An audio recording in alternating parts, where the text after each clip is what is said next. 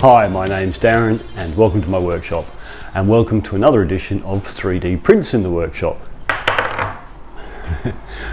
Let's start off with this one from Dan MC. It's a little attachment that will fit on the top of a glue bottle, a tight bond for example. I think it was designed for tight bond, and it's got little tiny holes through it and in the top, and it's designed for putting glue in your domino holes. Now all my glue is in this glue bot at the moment, so I wasn't able to test it in conjunction with the tight bond bottle. It's all in there now, it is tight bond.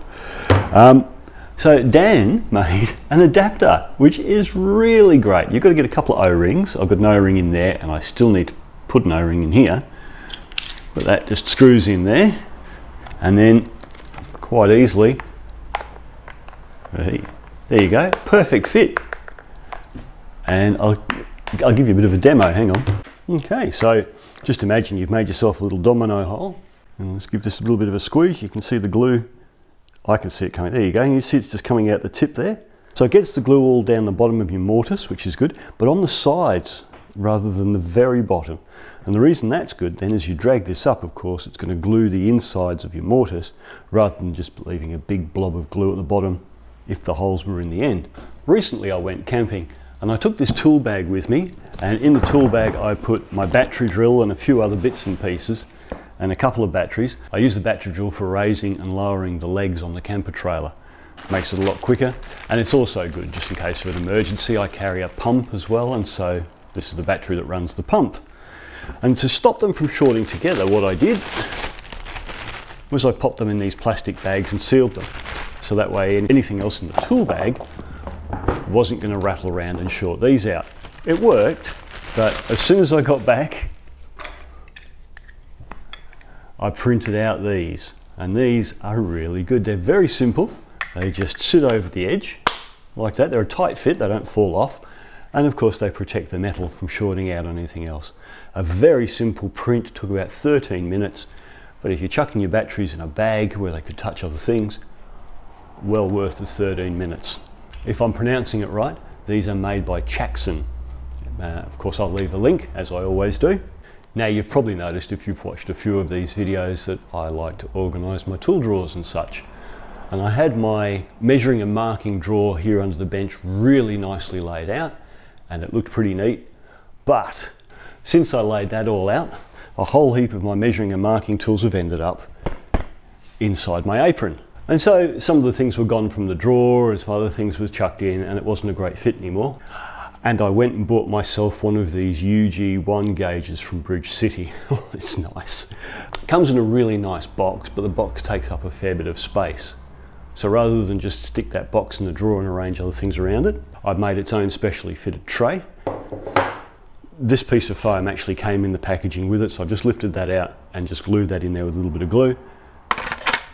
And it fits in there lovely. So if you've got a universal gauge you want in your drawer and you want easy access to it, this might be a good tray for you. And of course while I was doing that, I rearranged the rest of the drawer. So these are my marking gauges. Come around and have a look at the drawer anyway. So this is what my measuring and marking drawer looks like now. Hopefully I can dig up an old before picture. But yeah, here we go. I've got everything laid out nicely in there.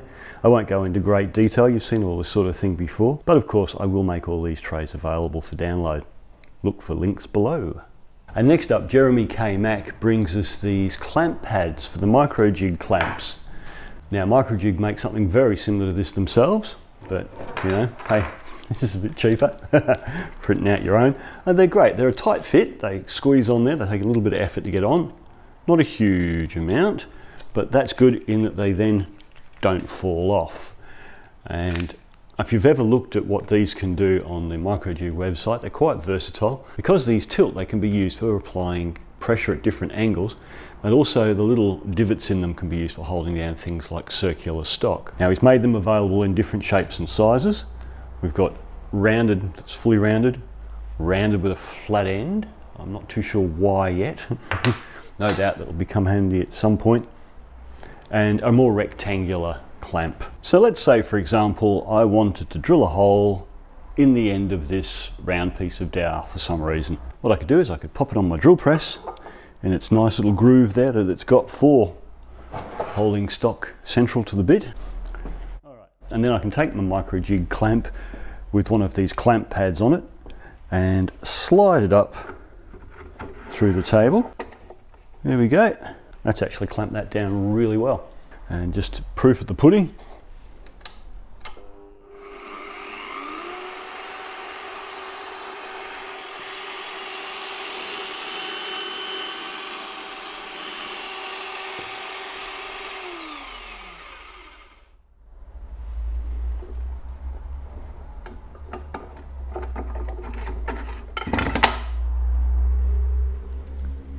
And there we are. Let me bring that closer. You can see that now has a hole through it.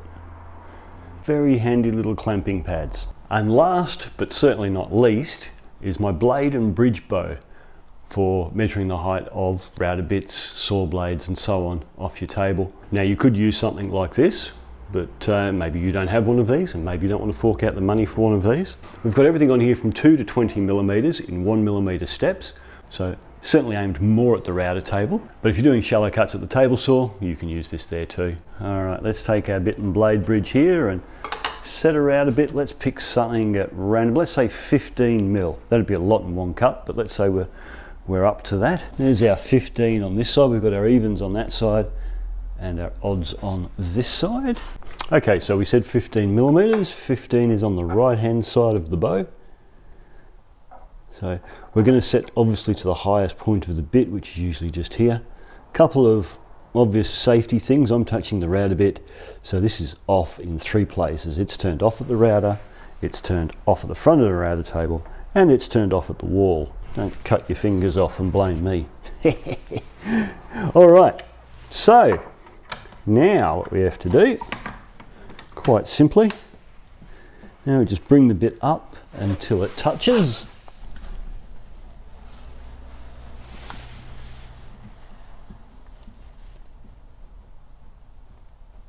And there we are, it's just touching there.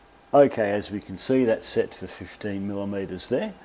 So just to prove the point, let's grab my British City Universal gauge and we'll just lower that fella down there.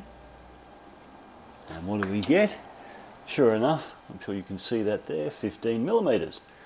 That brings us to the end of another 3D prints in the workshop. Hopefully there's a print or two in there that you'll find useful. I certainly have. Have a great day, and I will catch you in the next video. Bye for now.